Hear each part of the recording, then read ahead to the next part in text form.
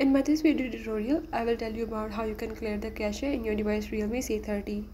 So if in this device Realme C30 you want to clear, or you can say if you want to wipe up all the cache data, like you want to delete it permanently, you can do it by the method as I will show you in my this video tutorial.